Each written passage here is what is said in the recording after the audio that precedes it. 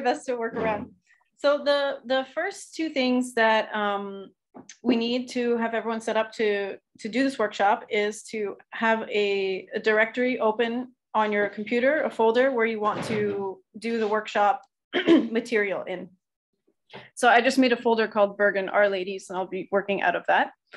And Our Studio. So I presume that everyone's comfortable with Our Studio, given this is an R workshop for Our Ladies. But in case you are not using Our Studio, make sure to download it. Can someone let me know if they do not have it, so we can wait? But otherwise, give me a thumbs up if everyone has Our Studio and a directory to work in. Because I don't want to leave anyone behind, especially if I can't see faces. Okay, so it's looking good. And then waiting for Heather. Unless I missed Heather's thumbs up. Okay, perfect. Okay. And the next thing I will be doing is now sharing my screen. So hopefully you can all see my screen. I will be showing you the slides from here. If you want to follow along, if you can open the slides in your own browser, web browser, if you want. It's my GitHub, which is github.com/popov/rpackage_slides. And if you want to, I'll be showing the slides on your screen, but if you want to go back and check on your own or look at my presenter notes, you can just open this repo and everything will be there from this presentation. So you can click here, see the slides in your browser. And all the slides from this presentation will be there. Yes, I can paste the URL in the chat. There you go. Okay, so without further ado, here's a short workshop on how to build your first R package. So it will be hopefully easy, but I mean, as with sharing things live on a computer, the computer often has a mind of its own somehow. But hopefully you learned some techniques here on how to use something called the use this package, which standardizes ways of putting together all your R functions into an R package. So we've all used R packages before, you know, library parentheses and then the package you want. So for example, some tidyverse. And this is just a workflow for how to package your own functions quickly and simply with the use this package. I won't go into any of these tutorials, but there are many tutorials online. So I won't even pretend to say that I came up with all of this. A lot of this is from these resources, which are in the slides.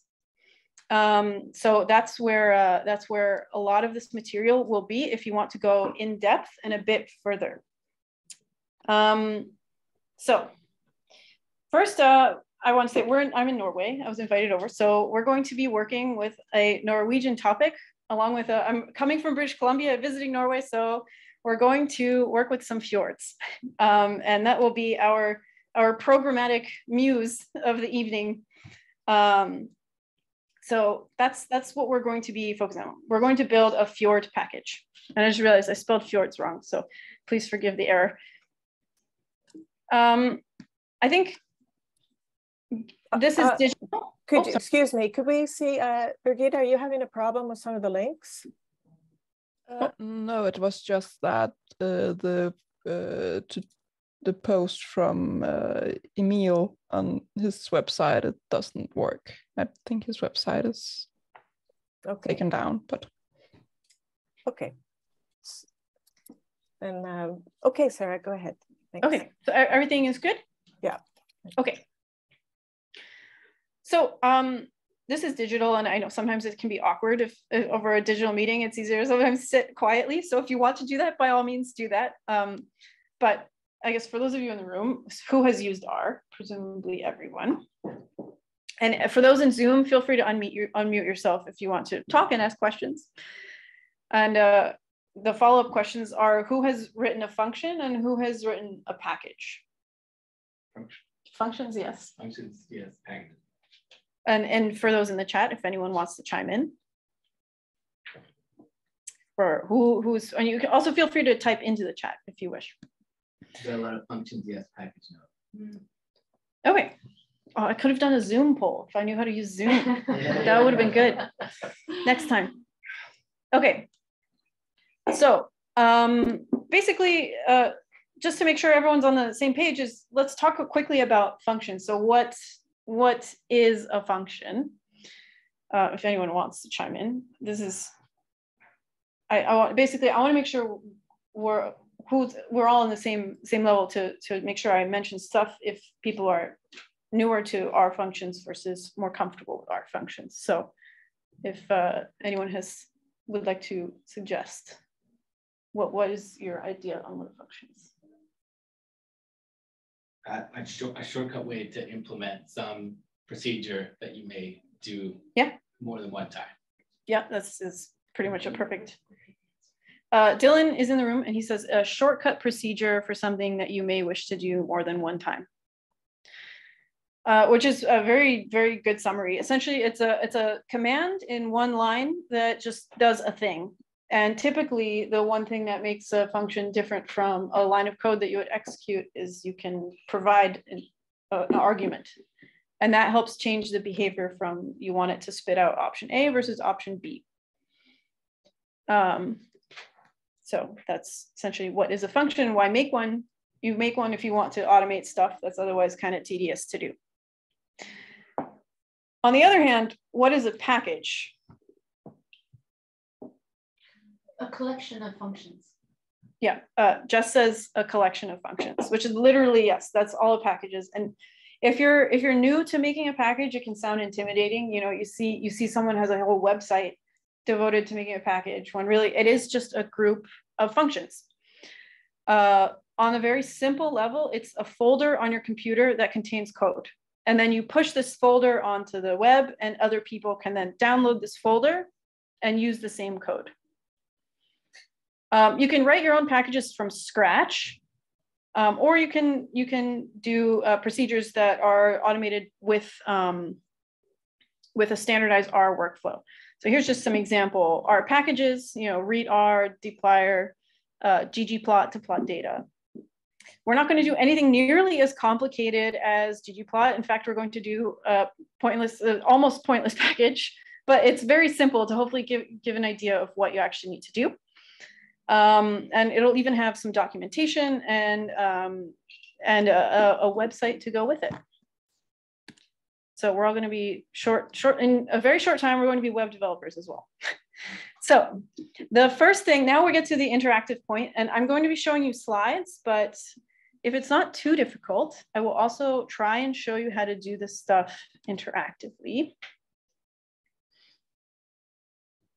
So if everyone can install these two packages, that's the main two packages that we need. And then let me know in the chat when you have finished installing these packages on your computer.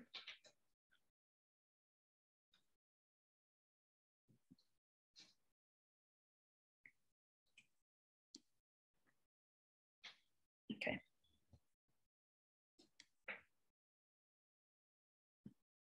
I suppose also if you open the slides on your own computer, this URL, you can copy and paste a lot of this code if you're feeling lazy about typing, which is totally acceptable.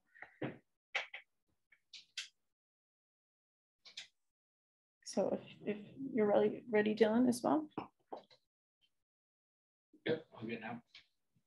Okay. I think there's, how many of us are there? Heather's ready, Brigitte. Okay. It's the fine balance between giving people time and not dragging it out longer than it needs to be. I know we all sit on Zoom quite a lot these days. Okay, I'm going to move on now. And if anyone wants me to slow down, just give a shout and I will make sure to give time for people to catch up. Okay, so the very first thing you want to do is run this line in your console. Make sure you're in the directory you want to be. So I'm just working straight out of documents. that's essentially where this folder will be created. And a lot of this code should pop up. Let's see. I'm going to switch to sharing my whole screen rather than just the slides, so you can see everything I'm doing.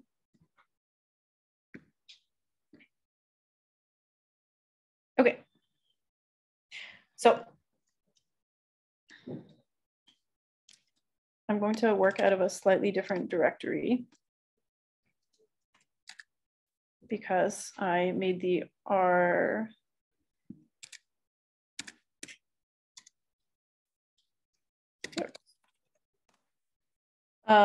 And basically, like magic, it shows you everything has been, oops, my screen has just given up.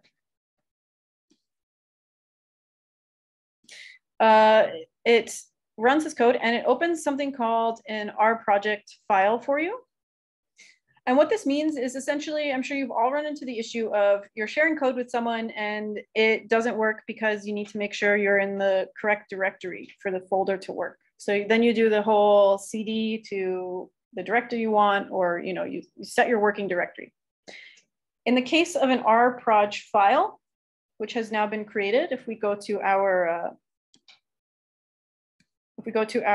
R Bergen R ladies folder, it's made a Fjords folder with an R proj file in there. Every piece of code that I execute in this R proj file will know that it's going to be in this directory, is where this code is going to be executed. And that's fundamentally how a package works, is it needs to know where this code is living and the relationship of the code's location to all the input parameters you're providing. So that's why an R proj file is really helpful. And if you look in the RStudio window, it's at the top right corner. You can see that we've got the Fjords file, Fjords project within the Bergen R ladies folder is open. And you can see I've got a few other projects that I've worked on recently, and that's what's there. Okay, question in the chat. Sorry, where's the chat? You do not need to load these packages as far as I understand, since I did not load these packages when running this line. Are you having trouble?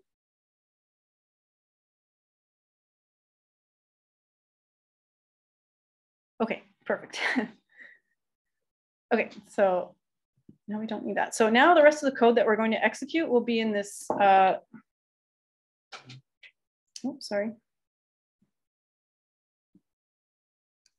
The rest of the code that we're executing will be in this Fjords package, or sorry, Fjords project. As you can see in the top right, it's Fjords. So make sure you're using this rproj file. Yes. What's your question? Is it in the chat? Yes. Team. Yes, this is going to be an R package. But when you run that line of code, the use this, sorry, one sec, the use this, one moment. Do you see my screen? Okay. When you run this line of code, the use this create package, it will create this project file for you. And the rest of what we're doing will be out of this project file. Yes. So if hopefully on everyone else's machines, it's done this, it's created these files for you. So Fjords folder with an R folder and these two files, description and namespace. So everything else that we're doing will be out of this file. So open this up in RStudio and all the code we're going to be working with will be in this project, within this R project file. Okay, so going on. So now we've got all these new files that were created for us with the use this package. And this is basically the very basic standardized folder and file setup for creating a package. The R folder is where our function scripts will go. The description file is where information about the package goes. So things like the author, email address for contact, so on and so forth. man and namespace, do not touch those. Those are automatically generated. Thank you for bringing them. Yes, the argument inside is the name of the package. Yes. Along with, if you want the package to be stored in a certain folder, then you provide the file path. Yeah, that's a good question. Okay, so now we're going to create our first script. So all of the functions that we want in our package, as we said, a package is a collection of functions. They all live inside the R folder, and you can manually create these, but it's much easier to simply use this, use R, and then we're going to call this Finder. The name isn't super important. It's more for your own personal, helps organize. I like to group my functions together in a script that's just a file name that just sort of gives a thematic idea of what they do.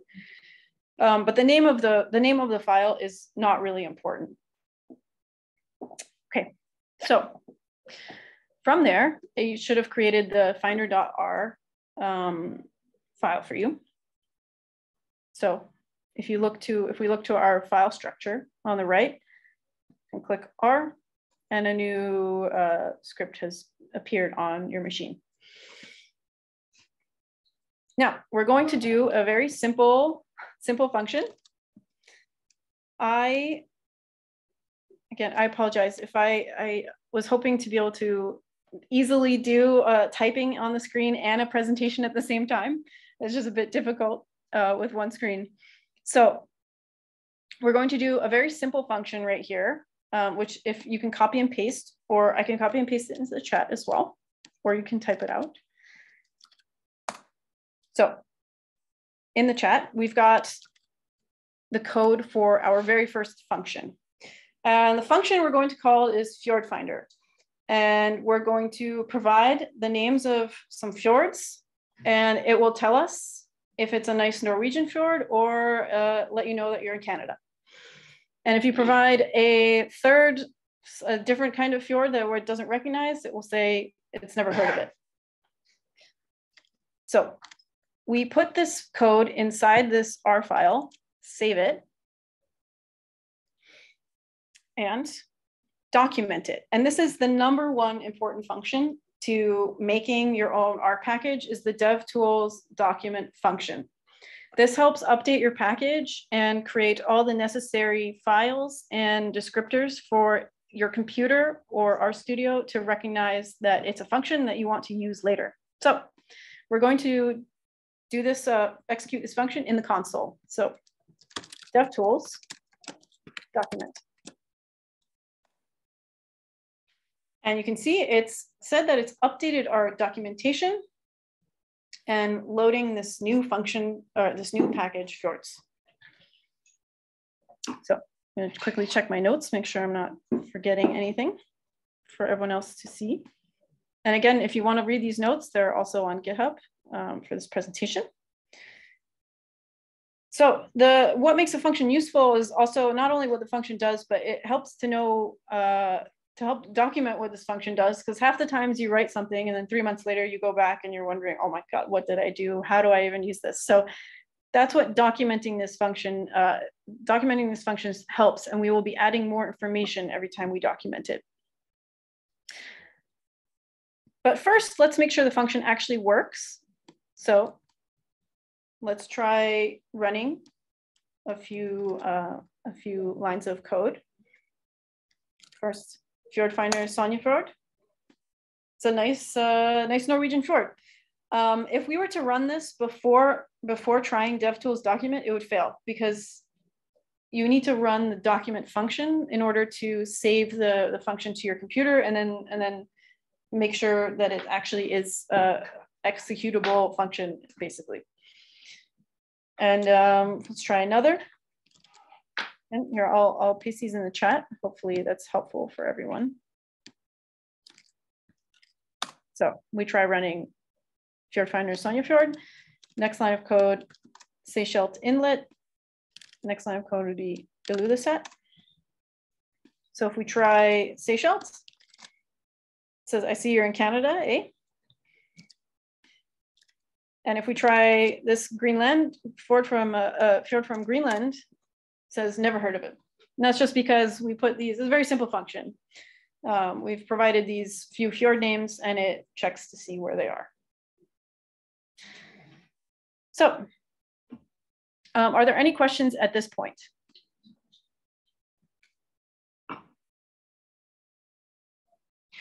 It is not in the global environment, but it is, I'm not the best person to answer this because a lot of the functions are sort of hidden under the hood of RStudio. So when you load a package, for example, you load tidyr or dplyr, all those functions aren't in your global environment. But your R session, you can still access those functions. So they're not in the global environment for two reasons. One, because if you load a package and then every single function shows up in the global environment, that's overwhelming. You're going to have so much stuff in that list. But then two, the reason why it's not in the global environment is so that you don't accidentally edit it and overwrite it. So that's why it's not in the global environment. But because you've loaded the package, it's still usable.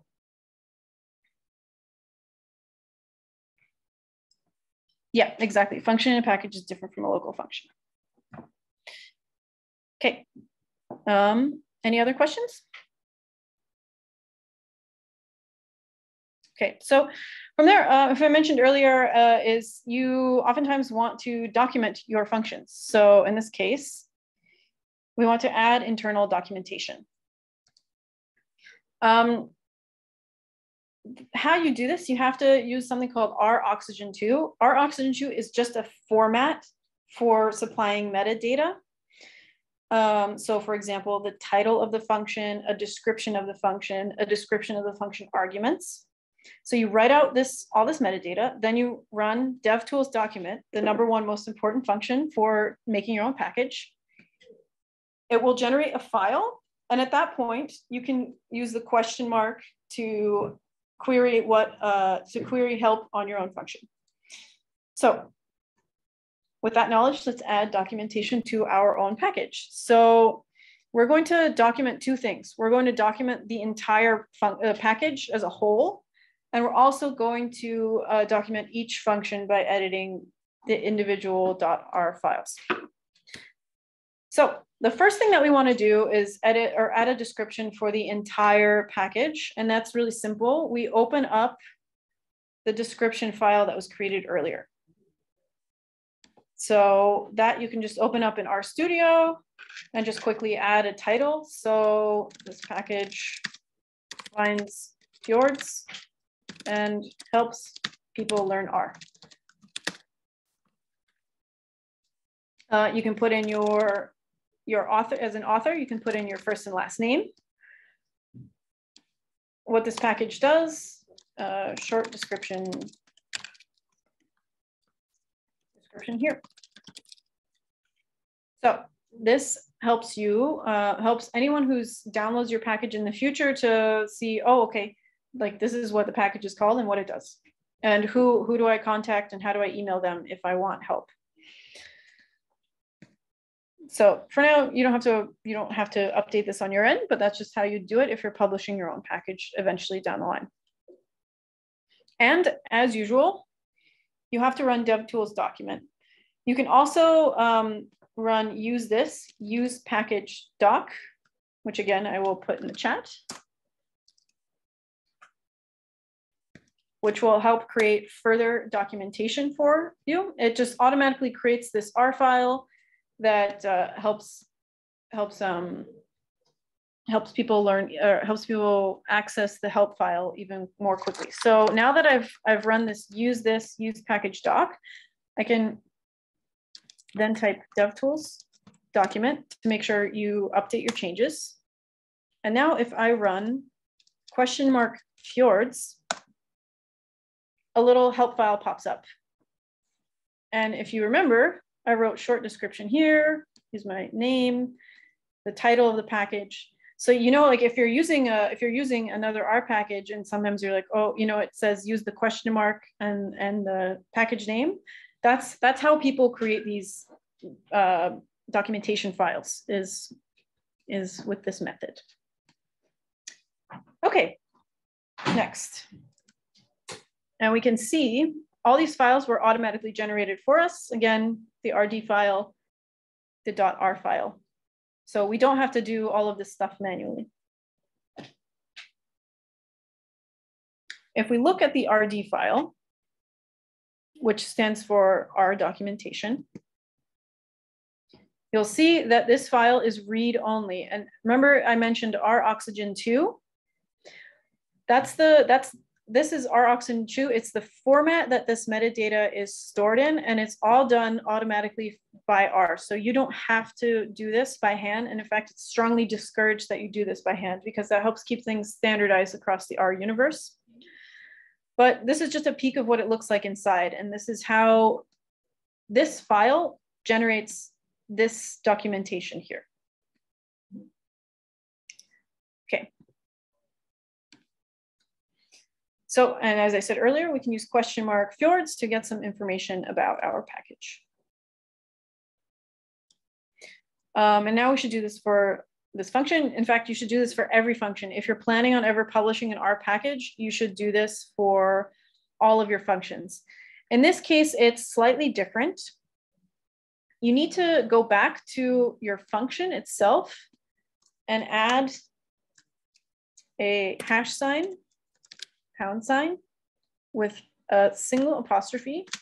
And then there's certain tags such as author, and R will automatically pre-fill these. So title.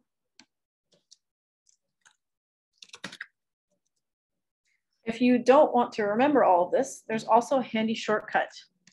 And that's in RStudio only. You go to the code dropdown and you go to insert R oxygen skeleton, and your cursor needs to be inside the lines of code to make sure that it knows which function you want to document. Insert R oxygen skeleton, and it puts that all in for you. So you don't have to remember, you don't have to go back to the slideshow and say, oh, I don't remember, is it @ sign? What is it? And so let's quickly fill that in. So find a fjord. I just want to make sure I'm doing what matches the presentation. So find a fjord is the title of this package.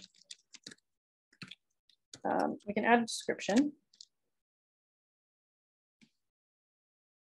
Check whether a fjord is in Norway or Canada.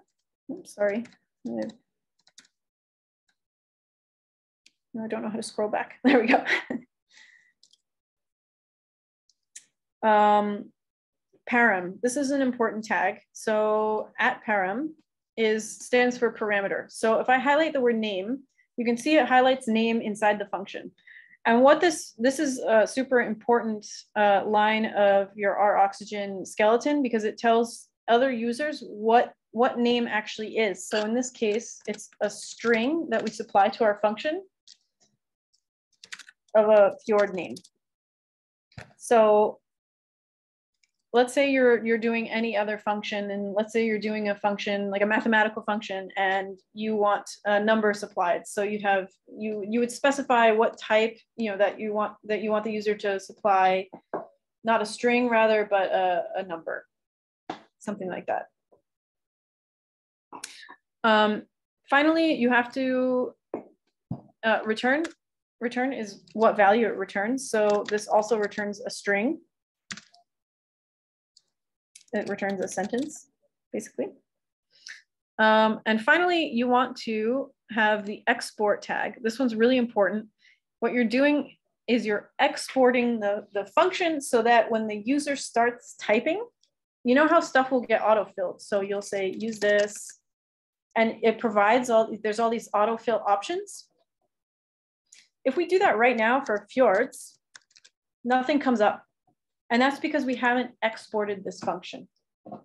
So that's what export does. If you want to have a function inside your package that's a sort of a hidden internal function as a helper that no one else should be able to access, you don't have to add the export line. And finally, there's just an example, which is just example code so that someone else who's new to your code can know how it works. Just an example. So again, we then do DevTools document,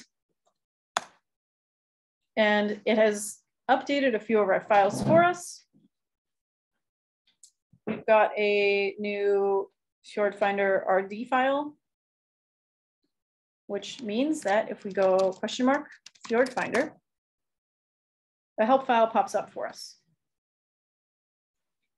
containing all of the information that we just filled out. Okay, and also if we go to our files, you can see it says writing namespace. We open up our namespace file. Again, this is an roxygen2 file, read only, but it's added this export line for us. Are there any questions at this point? Hopefully everyone has been able to follow along. Yeah. And if I'm going too fast or too slow, just say. Okay, so this is just rehashing what I just discussed. You can add in these this shortcut with the code insert roxygen option. Document it as we just did. Created these files, which we just looked at. And this documentation, which we just looked at. Longer form documentation that we want to add. So many times you open up GitHub for someone's package and you see a giant website where it says in great detail how to use this package. So that's creating a README file. So we can use this, use README. Which I'll paste in the chat again. And it creates a README document for us. If you look on GitHub, for example, this is just a different GitHub page. We've got the README here, and basically you can think of the README file as your front page, your website page on GitHub. This is what people are going to see when they go to your package on GitHub and want to read about it and learn what it is before they download it. In this case, as the R package suggests, an important thing to have on your README is to include installation instructions. So in this case, I want to make sure that what I have matches what is online. So I don't remember exactly what the installation instructions are. I'm sorry. Let's see. Sorry for the chaotic scrolling.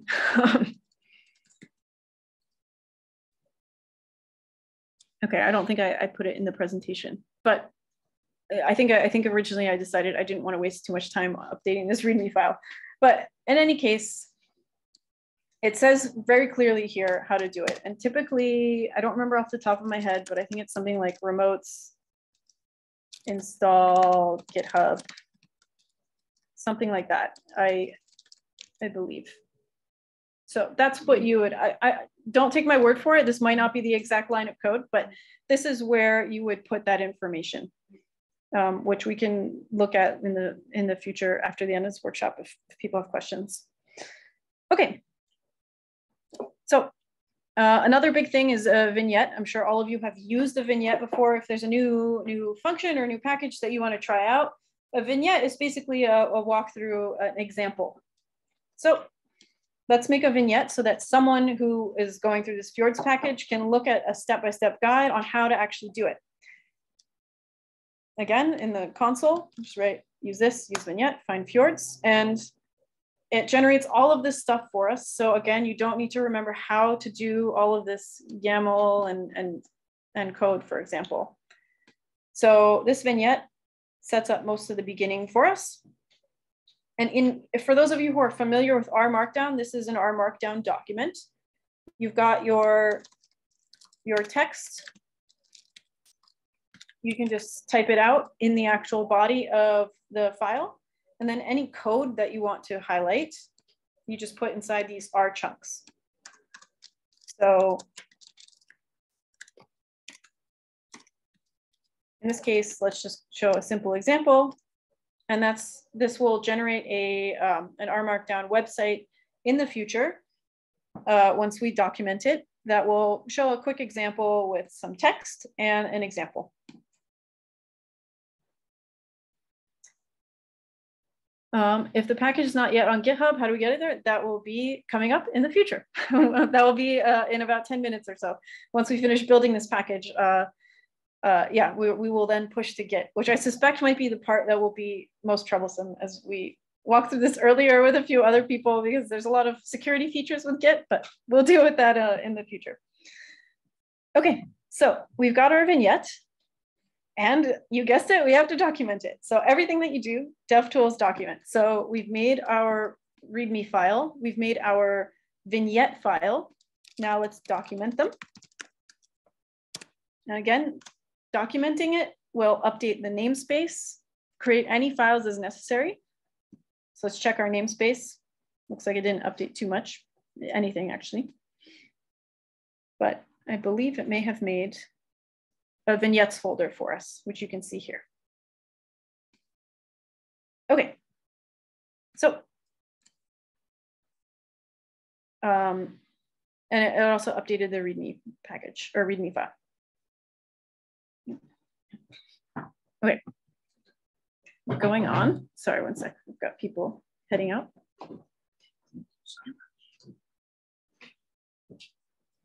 Okay.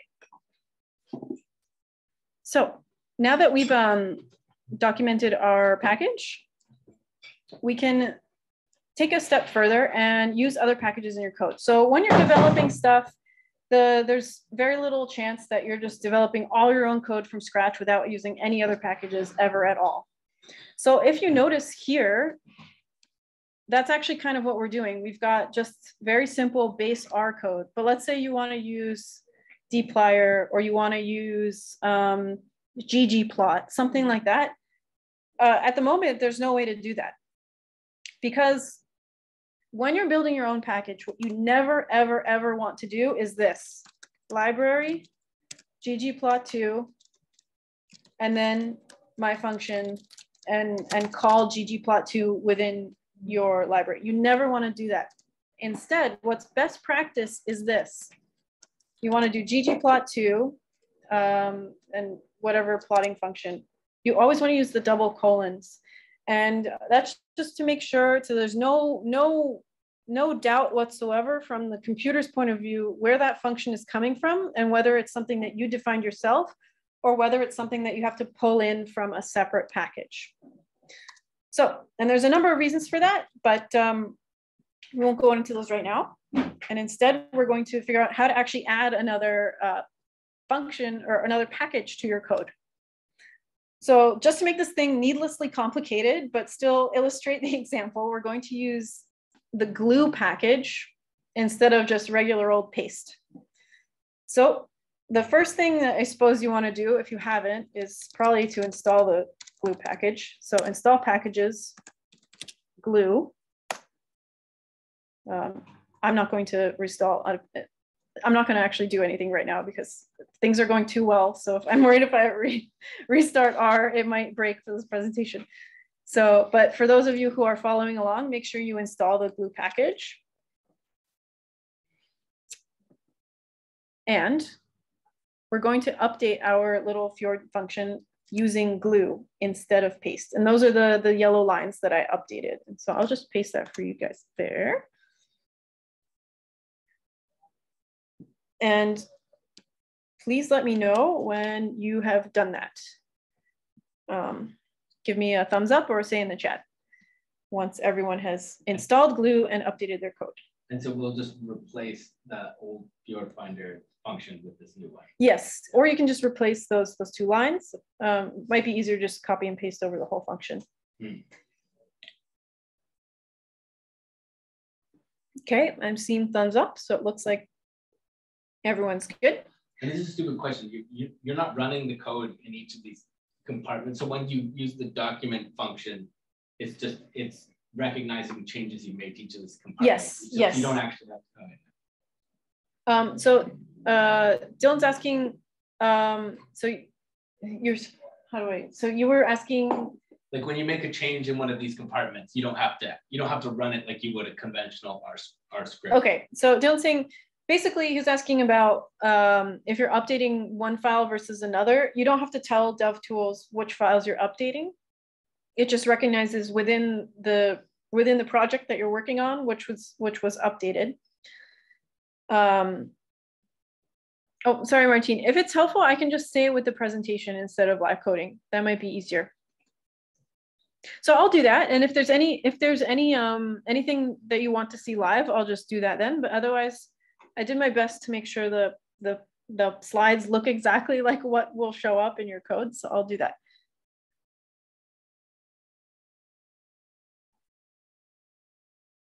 Let's see. Okay, can you see the slides? Yeah. Okay. So you've updated package. So you've updated your function so that it very complicatedly uses glue instead of paste. And again, as I mentioned, you always make sure you use the package : function convention. We did not do this. We did not do library glue and then just call the glue function.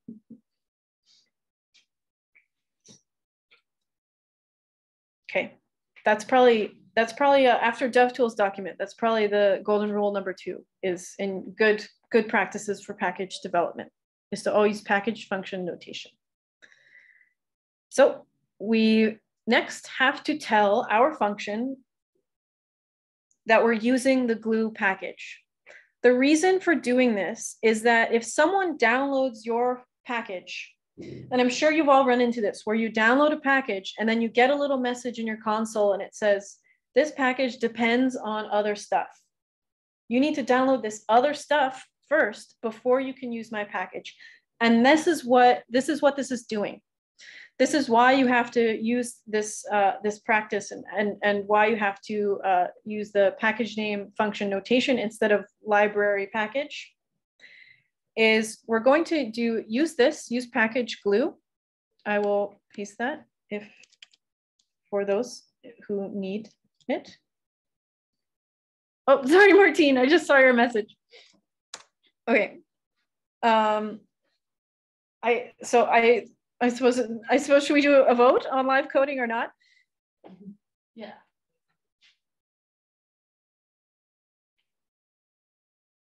Because I don't want to confuse people, but if the live coding is helpful as well, I will gladly do that. I also don't know if there's any screen delay. Okay. Okay. So.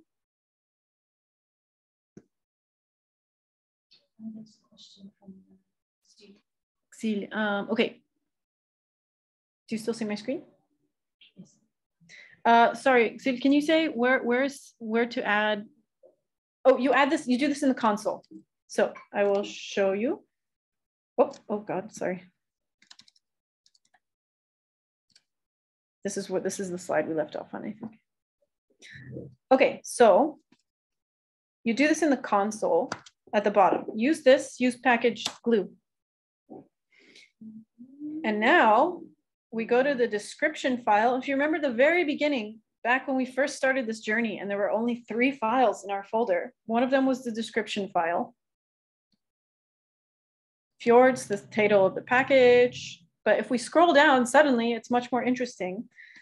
It now added the imports glue section to this file for us. And basically what happens when a package is loaded in R is it checks this description file.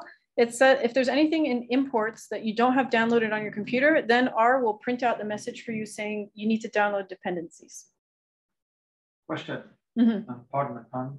Can you glue the glue package to a specific generation of that? Yes. Yes. It's asking if you can, let's say you want a specific version of this package, you absolutely can do that. So instead of use package glue, min version.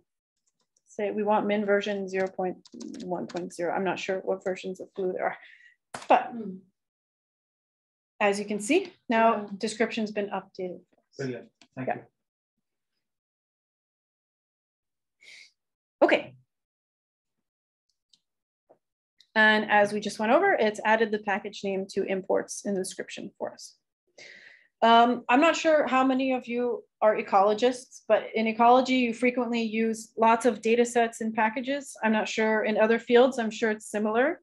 Things like standardized data sets that are frequently used in a certain analysis stream.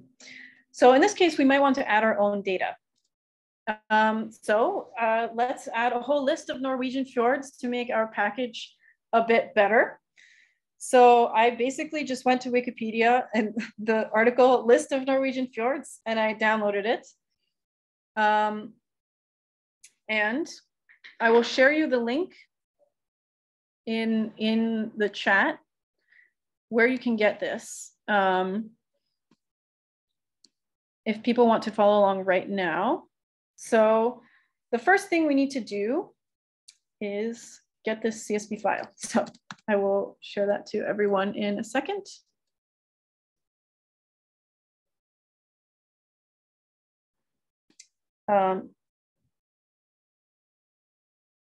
So the CSV file is at this URL. And I meant to email this out to everyone. I completely forgot, so I'm very sorry about that.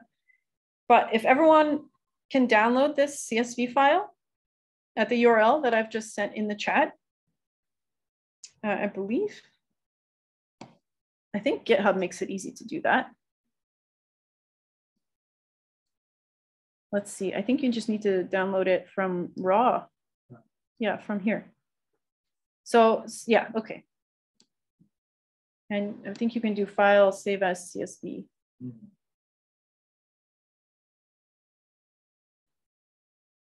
I'm not sure. I don't want to slow things too much down, but I can also try and, if people are having trouble downloading the CSV file via GitHub, I can also email out the actual CSV file after we're all done. But for now, I'm just going to illustrate the example so that hopefully, even if you're unable to follow along on your end of things, that hopefully it's clear enough that you'll be able to do this. So UseThis has a certain way of using data. And the first thing is called the useDataRaw function. See here. So we run in our console, UseThis, useDataRaw. And as you can see, it created the data raw folder for us. So I will show you.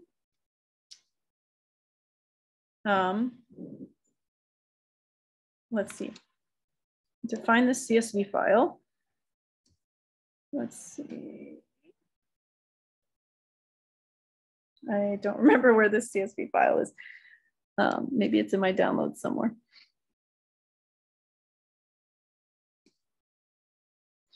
Okay, sorry, this is a part of the presentation that I completely forgot about actually finding this CSV.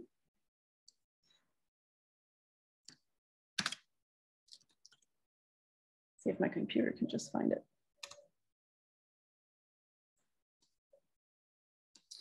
You know what, I'm just gonna use, okay, here it is. This is when I made the package earlier. So I've got this Norwegian fjord CSV. Does anyone know, can I send a CSV through Zoom chat? Can I just send? We'll try. Let's see, I'll try it. Maybe I can share it with you guys. Oh, there we go, perfect. Okay, I'm so glad that worked. So there you go, everyone can download that file. And let me know when you've downloaded it. So what we'll do after that is you paste it into this data raw folder. So that might take everyone a minute or two. So I'm going to wait till everyone has wrapped up that and given me a thumbs up when they're ready to go. Let's see, 1 thumbs up, 2, 3. Yeah, cool.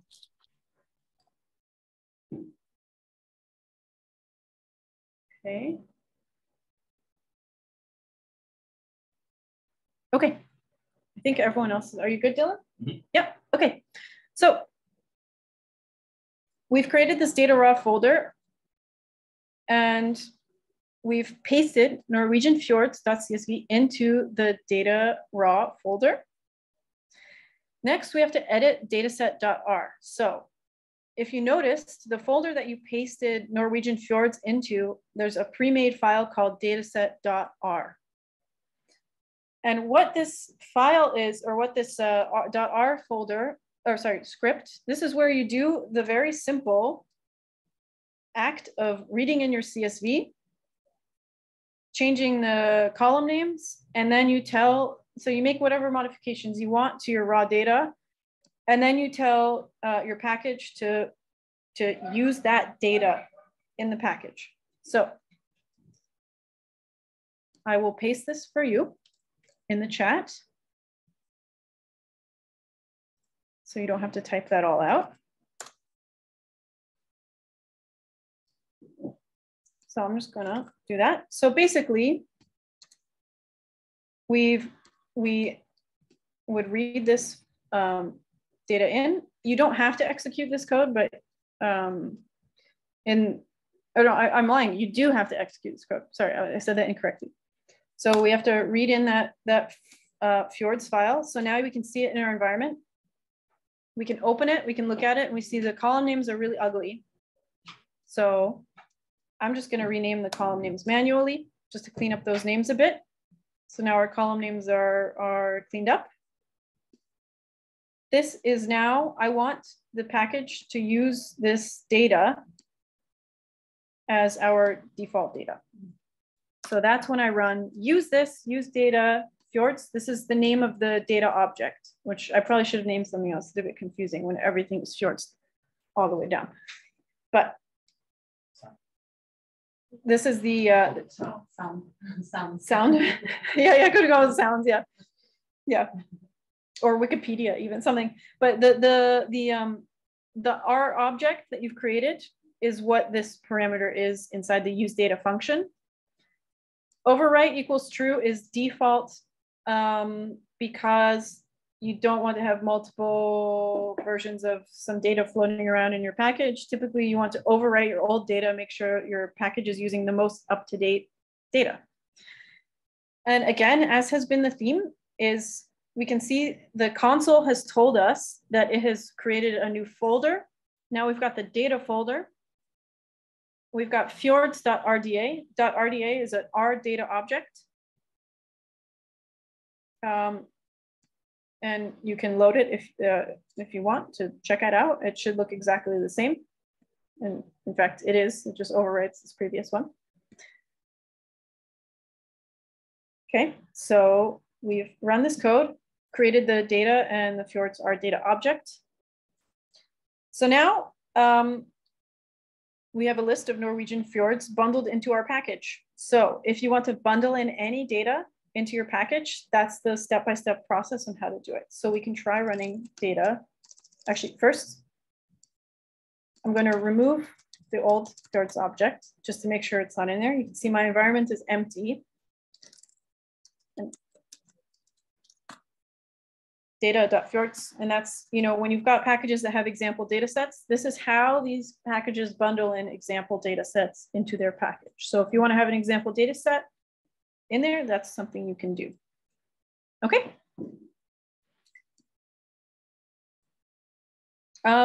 Before we move on, since we just wrapped up that section, are there any questions? Do you still need to keep the raw data around, or can you go ahead and use it? So it's asking if you, Stein, sorry, Yeah. sorry, is asking if we need to keep the raw data. You do not, no. I think it's best practice to keep it, just so that if someone can see how you derived this examples data set, but it's my understanding the way that it is you don't. Yeah, I haven't seen, I've definitely seen packages that don't have the data raw folder. So, yeah. Are there any other questions at this point? No? Okay, so next step. So we can improve our fjord finder function a little bit because now we have a whole list of fjords to choose from instead of just the 2 that were originally in there. So I will paste the updated function. We want to change that line.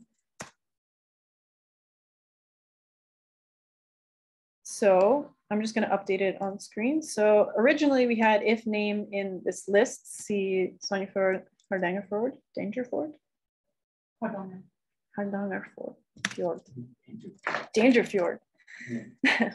So now we can just use, so you can see it recognizes that this is a object in your package that exists. So we want to see if the name of the fjord is in the name column of our data set. To use that whole list of Norwegian fjords instead of simply the 2 that we manually provided earlier.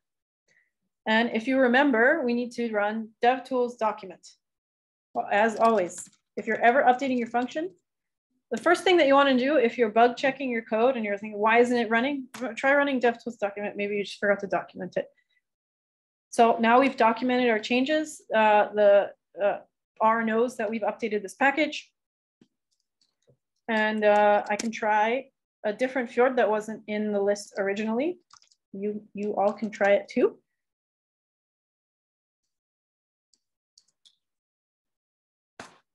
So Adventfjorden is a nice Norwegian fjord.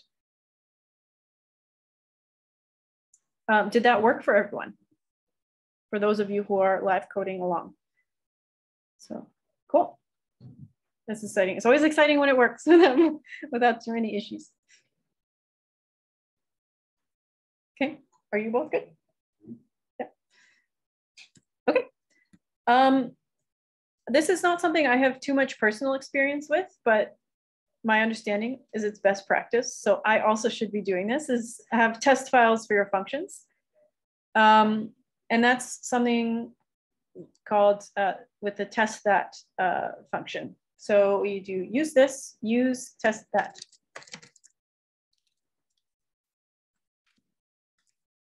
Basically what this does is creates a little testing environment for your package in the tests folder. And you can provide a few tests. So if you wrote a function and you know that it's going to fail in a certain way, you can use your test that file to make sure your function behaves appropriately, basically. In this case, let's create a test file for the Finder packages.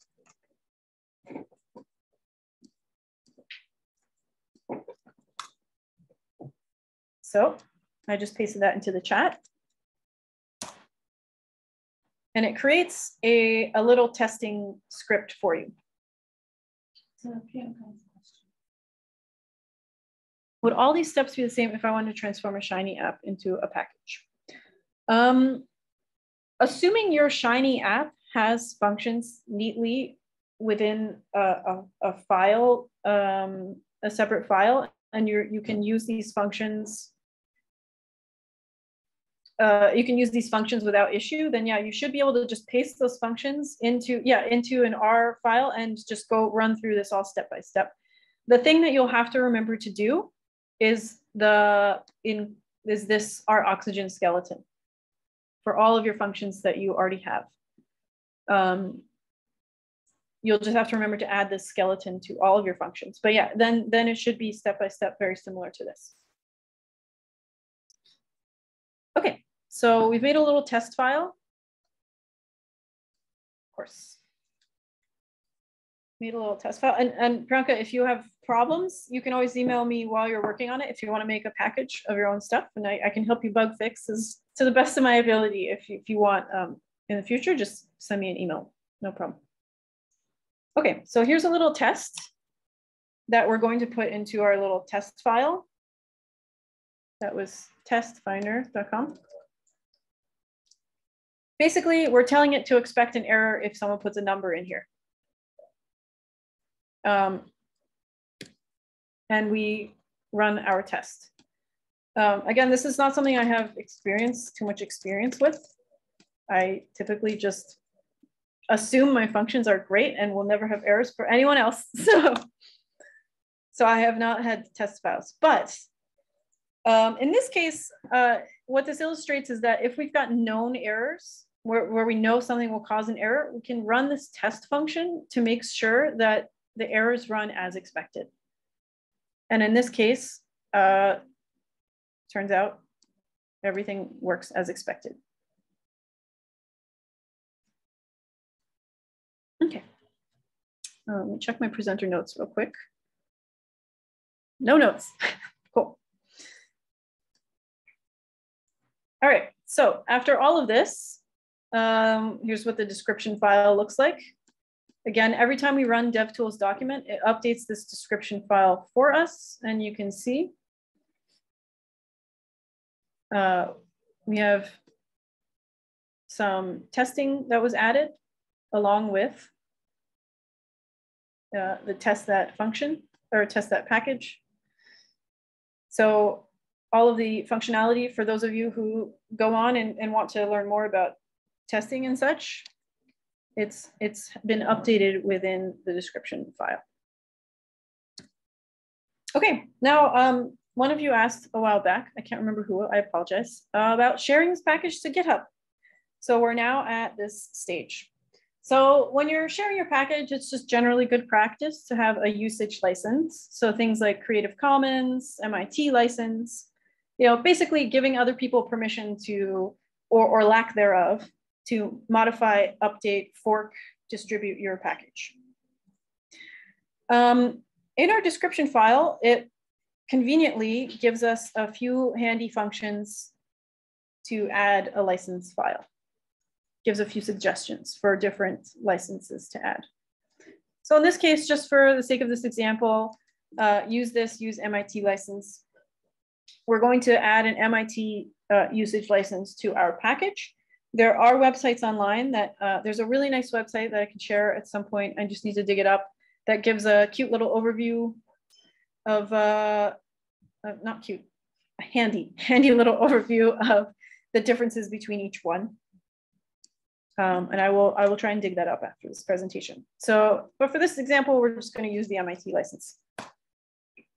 And as usual with lots of other stuff, it's added files for us. It's added a license file and a license markdown file. Okay. Which you can see, which you can see is added to our file tree.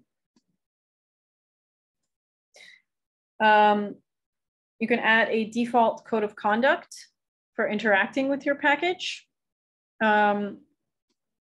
which I will show you. There's a little trick to that as well. Use your code of conduct. And what it does, you can see at the bottom, it says copied to clipboard. It created a little sentence for us to add to our README file. So I open up my README file. And I can paste a little code of conduct that was automatically created for us. Save that. Now the big part is getting everything to Git. So we have used this, use Git. You're going to get a slightly different, every time you use this, it gives you slightly random 1, 2, 3 options. And I think that's just to make sure that you're not asleep at the wheel and actually truly agreeing to share your files. So it will look slightly different to you on your end. So in my case, it said 1 and 3, but it might be slightly different numbers for you. Okay, so let's now try and get this onto Git. Do I want to commit my files? Definitely. Or am I sure that I want to, and I want to make the first commit message initial commit? Yes.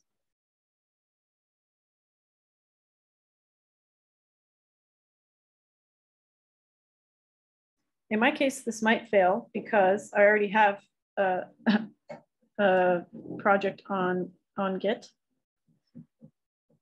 Okay.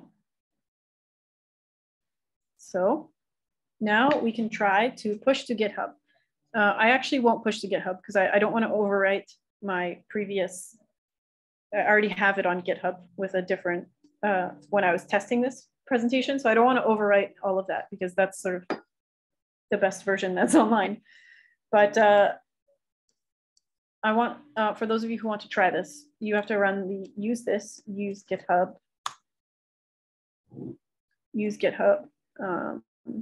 function. And in this case, which I suspect will happen to everyone, you will probably get bad credentials as an error. It probably will not work, actually. And the reason that it won't work is that you need to create a personal access token so that GitHub, the server, has and your machine have permission to interact with each other. So thankfully, the use this package has a handy function called create GitHub token, so that it helps you go through this on your own. And again, you write that in your console, enter that into your console, create GitHub token, which I will share with everyone. Excuse me. And what it will do is we'll open GitHub in the background for us. So you need to log on to GitHub. This is where you have your personal access token. I'm gonna, in this case, you can name this token Fjord's Workshop, just so you know. I'm not an expert on Git access tokens and Git security, so I don't want to speak too much as to what is actually going on behind the hood. But I just go with all the default options here. I'm sure for those of you who go on to do more package development and that sort of thing, perhaps this will be more important, but I just, for my purposes, just when I'm making a little package for my own usage, I've found that the defaults are all totally acceptable. So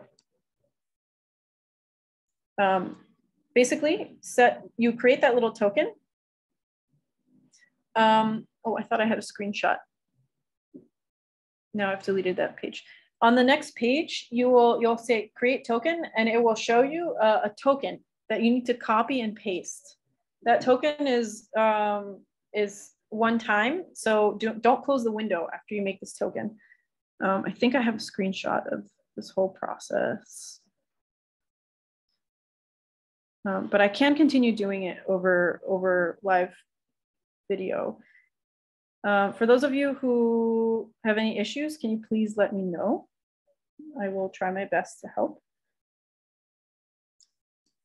You didn't say, but the package is done, right? I mean, as it is now, you can use it. Yeah, the package is done. So if you wanted to just use it locally, yeah, you could skip all this Git stuff altogether. Yeah.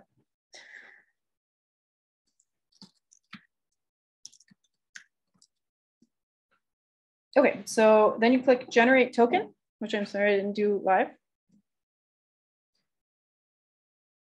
When I'm sharing my screen, do you see yourselves on the screen on the right? Like that? I have the gallery minimized. Oh, okay. Okay, so it's a bit slow for some reason.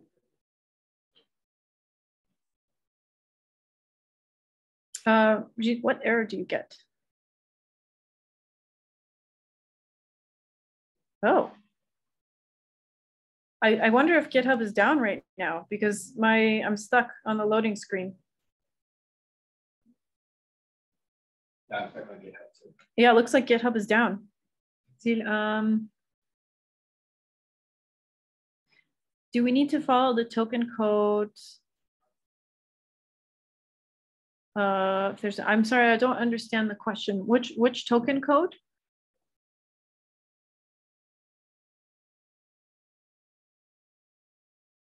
Oh, if you have no errors with GitHub, then yeah, you don't need to do this.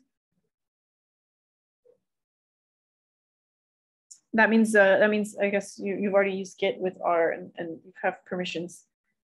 I wish I could show you all, and I thought I had screenshots of all of this. Let me see. Maybe I have screenshots lurking somewhere.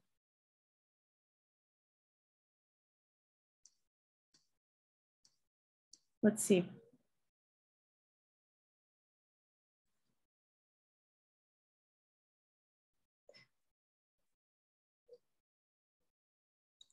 Yeah, okay. It's personal access token. No, I don't have a screenshot. But basically, it seems GitHub is down right now for whatever reason.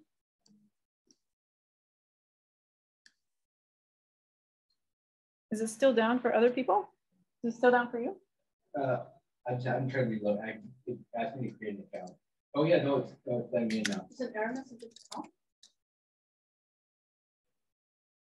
Oh, yeah. Personal access token. Well, we'll skip this for now. Yeah, it looks like GitHub is down for some of us. Okay, no, okay, it came back up. So this little piece of text right here is extremely important. For those of you, once your access token is working. This is your access token. So in theory, I should not be sharing this with you. In theory, this is very private information. You know, only my computer and my code should be able to see this. And GitHub takes this seriously enough that in fact, that once I leave this page, I will never see this code again unless I write it down or save it somewhere. So it's basically a highly secure way of making sure Git and your computer can talk to each other without getting hacked or any kind of malicious malware happening, that kind of thing. Which again, I'm not an expert, so I can't fully say what's going on, but I do know that much. So I want to copy this token, and it gives you a little warning. Copy this token now, you won't see it again. This token is a special key between my computer and Git. What I do next is I need to set my credentials. I go to git creds set is the code I want to run. Git creds set. I run that code. Oops, I spelled it wrong.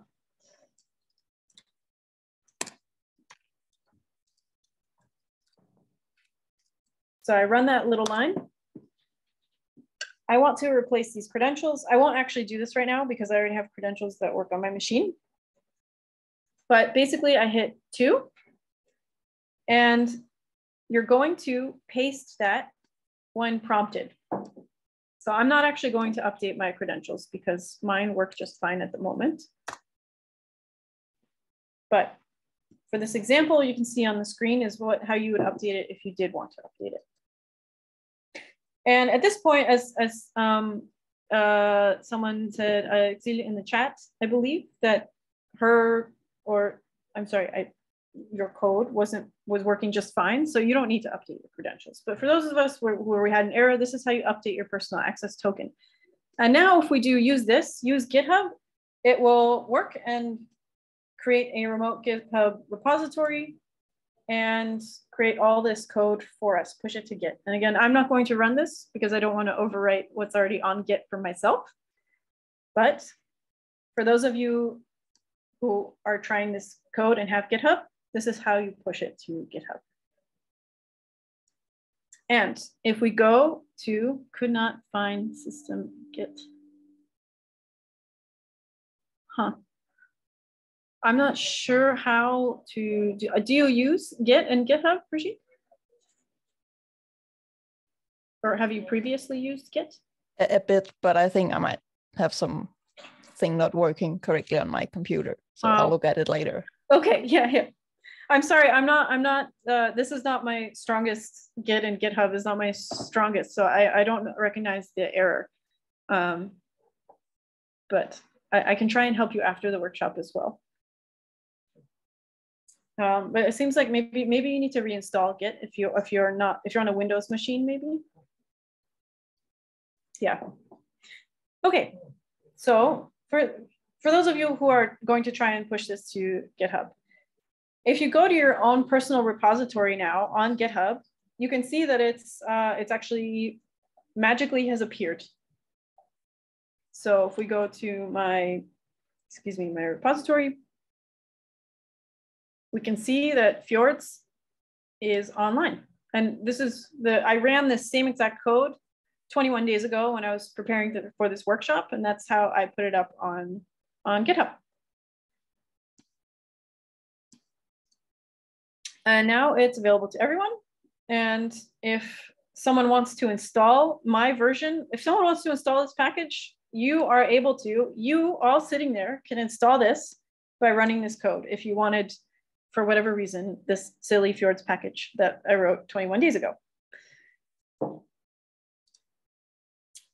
If we want to publicize our package a bit better, if you want to make a whole package website, we can use something called package down. So put that in the chat. So this is how people make really nice little websites. Package down for their functions is, I mean, you can do it manually, but it's pretty easy with package down. Again, it does everything automated for you. You just run build site. So package down : build site will build all of the HTML and CSS for you to literally build a website from scratch for your package. It'll take a minute or two to run. It'll show you lots of code as it builds the HTML for you.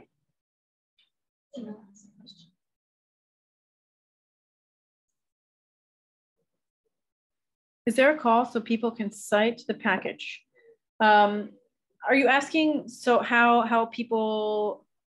to write the citation for your package? Yeah, that's what I meant. Yes. It would be in the description file. And I believe Use This has an automated way for package citations, authors and citation. Create a citation template is the use citation function. Of course. Yeah. Great. Yeah. Okay. So now that our website has finished building, it created an example website that popped up on the screen in the background. So hopefully on everyone's machine now, for those of you who tried to make a website, you can see you have a website on in your web browser of your newly made package. You've got documentation for your function. You've got the little vignette that we made earlier. And if you want to push this website live, you need to do a few fiddly settings. So you need to first go to GitHub, and all the way on the right, you see settings. Click settings. Then you go to the left. In the left, you see pages. You click pages. And you basically need to tell GitHub where your website code is. So in this case, every time I update the master branch, I'm telling Git that the website code is in the docs folder. So if we go to our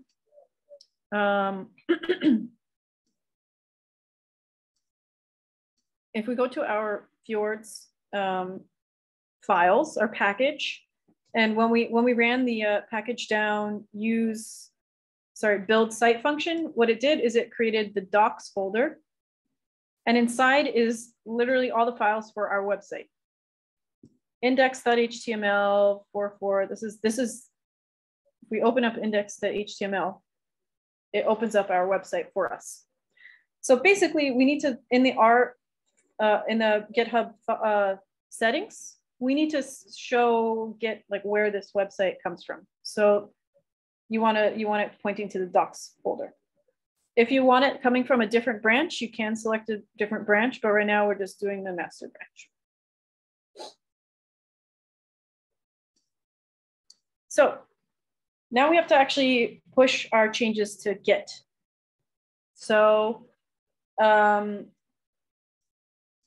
just a simple git add, git commit, and push. We do that all in terminal. So here, so we do git add dot git commit a message.